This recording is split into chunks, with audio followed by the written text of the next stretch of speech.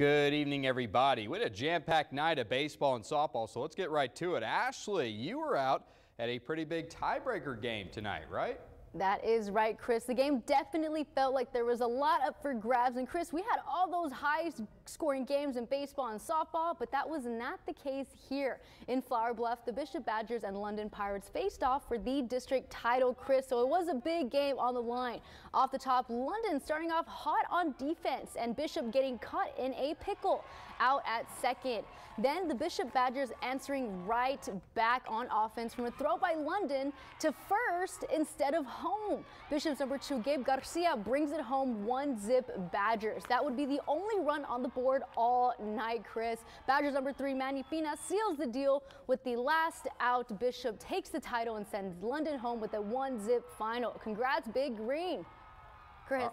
All right, so Bishop taking the 1 seed there, London the 2 seed heading into the playoffs. All right, let's get over to the softball playoffs tonight. Let's roll the video. Mathis, number 1, taking on San Diego, game 2 of the series. Now, Mathis hadn't lost all season, perfect on the year here.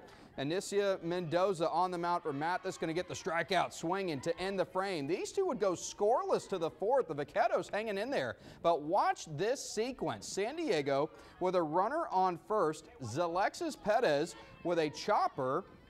She's going to hit it to third here. Could have been the 3rd out of the inning. Instead, it's thrown away. Second base. Oh, goes down too low.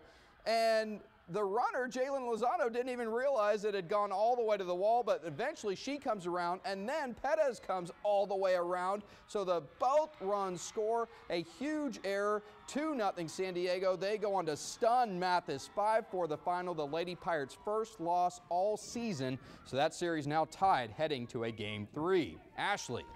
Well, Chris, that was something, but Veterans Memorial hosting La Jolla Palmview in the first game of best of 3 series. Off the top, it's Veterans with the stolen base, then an overthrow by La Jolla, putting Vets on the board with number 3, Jada Cepeda, bringing it all the way home. But they're not done yet. La Jolla's wild pitch brings Vets number 1, Talia Mandolando, all the way to the casa, walking away like a boss. Chris, look at those sleeves rolled up. She's ready. It's game time. Let's go. The Vets would go on and score 4 more runs and sends La Jolla home with a 6-zip final. Chris.